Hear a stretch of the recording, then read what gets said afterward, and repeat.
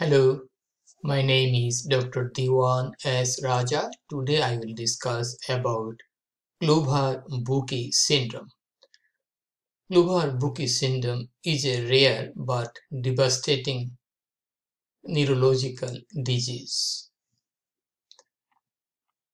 We have some questions and answers.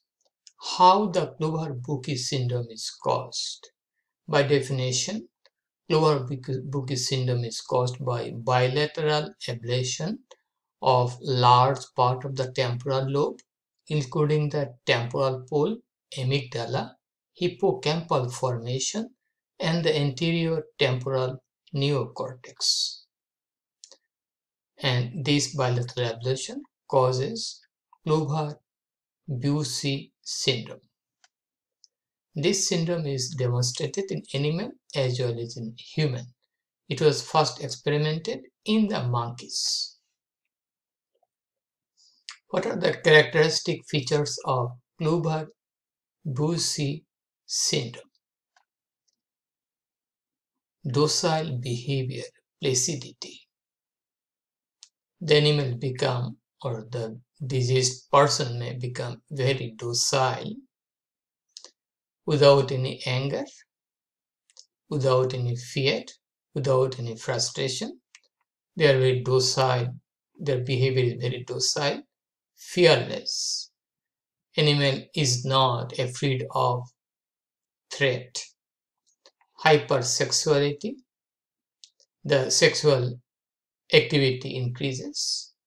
The Kluver-Bucy animal mount on anything. It may be the same species, maybe it can mount on other species. It may mount on the opposite sex. It may mount on the same sex. Hyperphagia, too much eating. Visual agnosia, psychic blindness. The animal can see everything but cannot recognize them.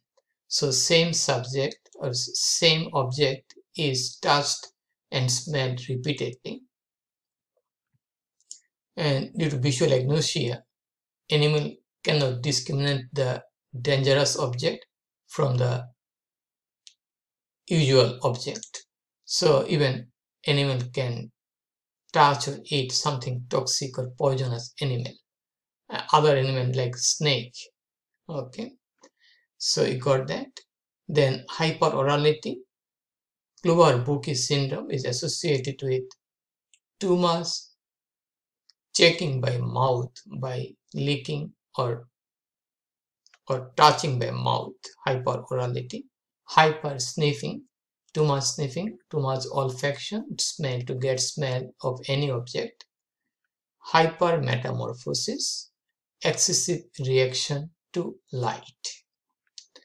And Kluver-Bucy syndrome may be associated with aphasia, that means inability to talk, amnesia, lack of memory, dementia, lack of memory plus cognitive dysfunction or loss of judgment capacity. Okay, so these are the usual features of Kluver-Bucy syndrome, and by definition, Kluver-Bucy syndrome is caused by bilateral lesion to the temporal lobe, and that include large part of the temporal lobe. Okay, so if you look at the image, Kluver-Bucy syndrome. Okay, this image has been taken from Microsoft PowerPoint. Kluver-Bucy syndrome, we have the damage to the temporal lobe of the brain. Okay, this is the inferior surface. This is the superlateral surface of the temporal lobe of the brain. And here, the animal, specifically the male animal with Kluver-Bucy syndrome, they mount on anything, maybe in different spaces. Like here it is different spaces. Okay, so this may happen, or the dog may just mount on the cat, or cat may mount on the dog, like that. Okay, it may be male, maybe female. So there is no discrimination. This is hypersexuality. The features seen in experimental monkey: visual agnosia. So a monkey is seeing everything, and it can touch a snake, okay, because it is seeing everything, but it cannot recognize the dangerous object or dangerous creature. Increased oral tendency to touch everything, check by licking or touching by mouth. Decreased emotional reaction, so no fear, no anger, no frustration. Okay, hypersexuality, like this. And hypermetamorphosis, that means excessive reaction to light. And we have to add one more thing: excessive appetite, hyperphagia, excessive appetite. Okay, so what are the etiologies of Kluver-Bucy syndrome in human? Human may also have Kluver-Bucy syndrome, although it was first discovered in monkey. In human, the following are the causes of Kluver-Bucy syndrome: temporal lobe surgery for epilepsy, usually bilateral surgery; viral encephalitis, herpes simplex virus infection to the temporal lobe bilaterally; temporal lobe contusion due to head injury; Alzheimer's disease, peak disease; bilateral temporal lobe stroke. Okay. So here epileptic temporal lobe of the brain, here is temporal lobe. We are seeing hyperdense area here. So if we take out these two lobes, then there will be Kluver-Bucy syndrome. Herpes simplex encephalitis may spread to the brain substance. Okay, if it involves two sides of the two temporal lobe, then there will be Kluver-Bucy syndrome. Okay, we got that.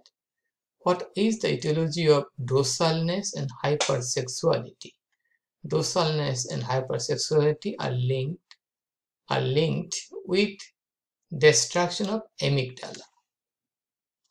What causes visual agnosia? Visual agnosia is due to lesion in the visual association area of the inferior surface of the temporal lobe. Are the symptoms always permanent? ARER. The symptoms are always permanent. The symptoms may be transient in cerebrovascular accident or head injury, or permanent as in bilateral herpes simplex infection, bilateral temporal lobectomy.